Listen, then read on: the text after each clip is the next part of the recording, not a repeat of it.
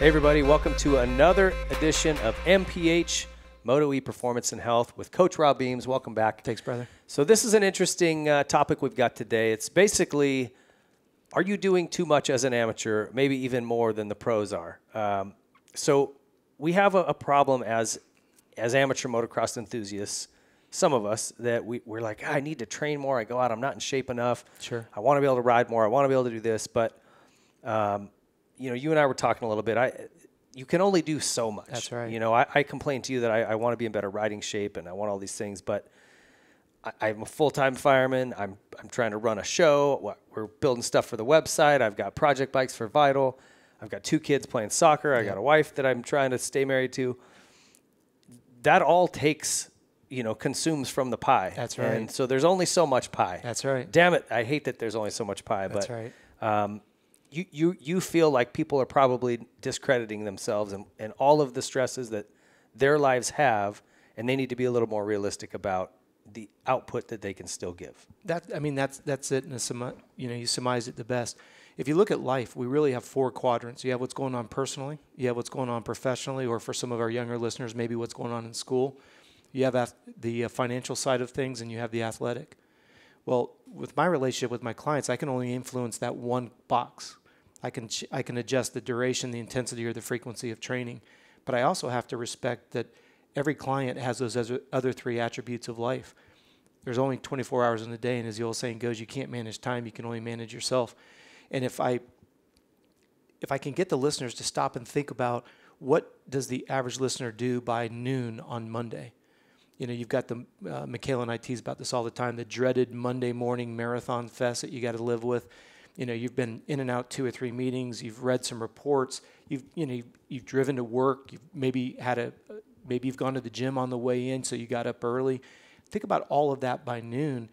And so when our listeners watch or they see an article on about what the pros are doing, and then they try to incorporate that in, or especially with YouTube, everyone's an expert nowadays. And so you watch something on YouTube and you're like, oh, well, Billy Bob's doing this or doing that. And then you try to incorporate that in. Where in God's green earth are you going to put that in? Yeah. Now, I don't want to sound like a hypocrite, because in some of our other podcasts or, shows that we've done together, we've talked about address your frustrations. You go race. If you're falling apart at the end of a moto, work on your endurance, work on your flexibility if you're struggling in corners. But my question is, where are you going to fit that in? And yourself included, multiple jobs, having 2 growing daughters, a great relationship. Well, that doesn't accidentally become successful. Just like you've heard me say, I don't like accidental success on the racetrack. There's no such thing as accidental success in life. So when we look at the volume of training that our athletes are doing, and for a lot of the listeners, they're trying to get in an hour before work, or they're trying to squeeze in an hour after work. Well, what are the 2 things that gets sacrificed to make that happen? Sleep and food. What are the only 2 things that allow the body to sufficiently recover? Sleep and food. You think about it when Amber was pregnant, right? She's eating perfect. She's pregnant. Then she has the baby, and then she's licking the inside of the baby jar. She's sleeping when the baby's sleeping. What are the 2 things that she lost? Yeah. The ability to sleep and to eat. Same thing with yourself. We rush into this thing called adulthood. And we could talk about this on another show, but like, when did we transition into you're just somebody that enjoys riding a dirt bike, and every time you're on your dirt bike, you're training? When do you jump on your specialized bike and enjoy riding your mountain bike, but now it's training? Yeah. That's a dangerous, slippery slope, because we start to lose the fun. Now, again, the problem I have is that I only have fun when I can go out and actually ride it. Sure. If I get arm pumping 2 laps and I got to pull in, you're back to pisses frustrated. me off. I'm not having fun. Yep. So I've got to figure out, and for me, I have to ride once a week. Yep. If I can ride 1 time a week, I can stay relaxed enough to stave that off. Yep. And I still exercise at the station and when I have time, but that 1 ride a week for me is enough to stay having fun. And that's my biggest concern. Well, that's where the structure, for some of the listeners, they'll look at structure as taking the fun out of it. I look at structure allows you to be, and you and I grew up with this in high school, being in the moment.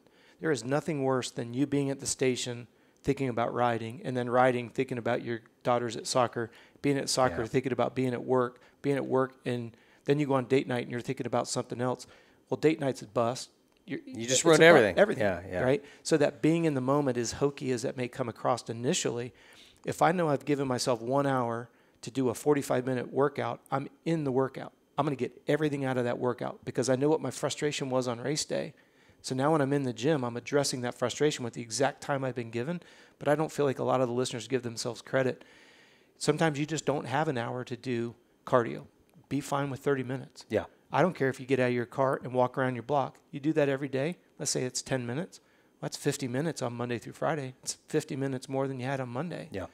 Every little bit counts. Consistency is way more important than anything. Yeah. Amen. And you know, listening to your body, if you feel like you're just dragging ass, listen to that. You know, don't pump yourself full of. What happens when you do it?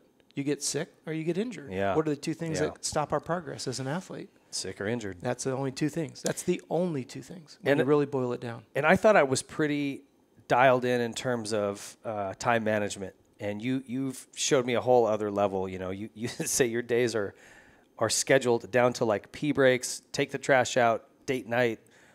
You really have it dialed. Literally. And so I'm actually going to get something from that and relook at my own program and fine tune it a little bit. But I think for folks who are going, man, how do I fit it all in? Yeah.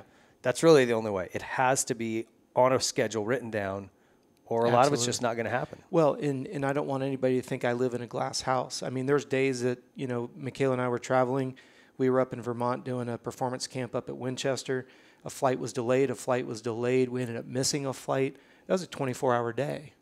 I don't live in a glass house, but I'm certainly not going to go out and do my intervals the day afterwards, right? Yeah. You know, we went to the gym and we actually swam and we did some foam rolling, and I'm a massage therapist, so Michaela got a massage. I mean, you just say, all right, we got to reconfigure this day, because if I give up today to kind of schedule the next 4 days, well, I pick up 4 by giving up 1. That's a good ROI, return on investment.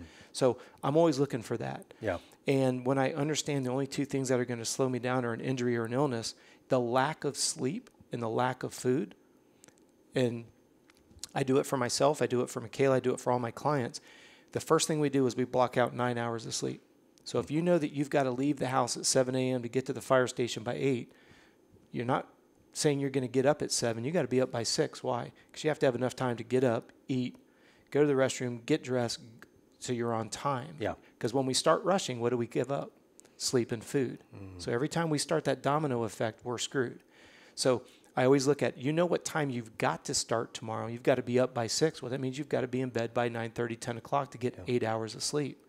Well, now we're reverse engineering your week, because we're sitting here, whatever day it is, you're like, okay, well, if I don't get to bed by 10 tonight, but I know I've got to get up by 6, it's just simple math. I won't get 8 hours of sleep. But that's the only place that your body releases growth hormones and what we call recovery hormones, whether it's human growth hormone, testosterone, the natural things that allows us to recover. Only happens with food, only happens through sleep. So if you look at how you cut up the day, when someone's rushing, what do they give up? I'm going to give up an hour of sleep so I can work out.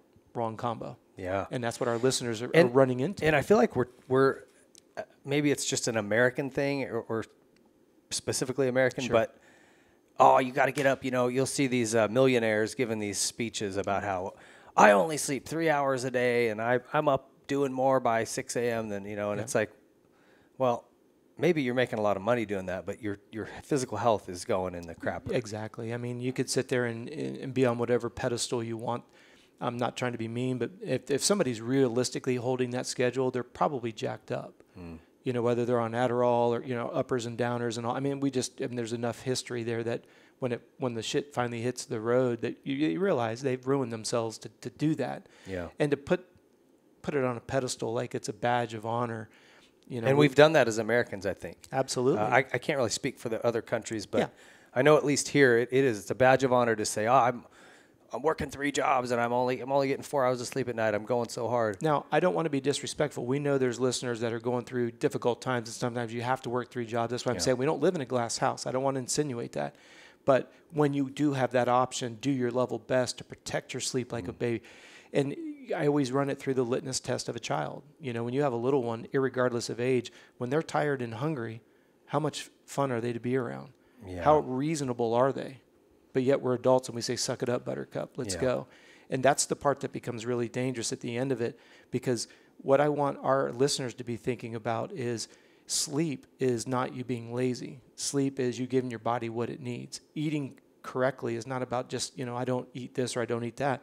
Is it an investment or a sacrifice? because you've got to invest in yourself. Again, an overused term right now, but the idea is invest in yourself with good food. You're going to feel better. You're going to perform better. You're going to drop weight, drop body fat, VO2 max goes up. It's just a mathematical formula.